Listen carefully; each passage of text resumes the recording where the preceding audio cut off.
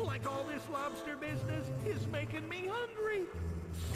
Willie the Whaler and Seth Angler. Finally, all the puzzle pieces fit.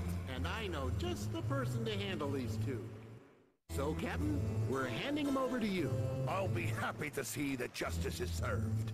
We haven't used the brig in years, except to pickle Harry. They almost had us fooled, until I saw Seth pick up those diver flippers. All those shiny pearls. He was just about to move them, ready for the next load to come in. They teamed up to recover Willie's sunken boat. That's how they found Pearl Reef. Then they scared everyone away, and the pearls were theirs. And we would have gotten away with it if it weren't for that little mermaid and her gang. Mermaid?